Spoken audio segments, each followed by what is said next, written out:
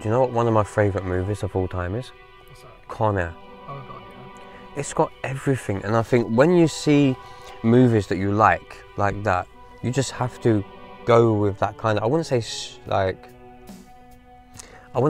structure, because you can go off, but to have a movie like Con Air, when you look at Con Air and you look at the posters, you just think action, you know, explosions here, fire there, blowing up here, and plane crashes here. But when you look in the depths of it, there's actually so much going on with the other characters and the stories. Like, you've got love in it, you've got hate in it, you've got criminal, you've got explosions plus plane crashes, you've got Vegas. Everything is good in Vegas, right? So yeah, you've just got to have that kind of mix of every element within a movie, in my opinion, to make it successful. You can't just be a one-track, one-story movie. You've got to have a lot going on to get like all the audience's attention for longer. Yeah. And I guess love as well, which I think is really good.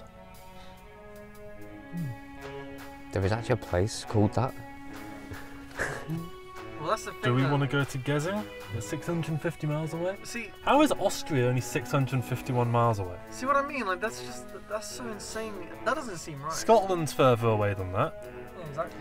Well, the north of Scotland, but No, it's basically because it's only giving you the mileage of actual driving, because when you're on the boat, you're not actually driving. Oh it's yeah. only 20 miles short of taking off for the channel. Plus, it's not like it's just a direct route there. Sure, you got to go around mountains and stuff. Like Sweden, there'd be more boatage between us and Sweden. Oh my god, in Sweden. Moschitan. Washington. Or Moshinska. That's hot. Should we get Swaylee on the phone? Hell On the yeah. old dog and bone? Sway. Hell yeah.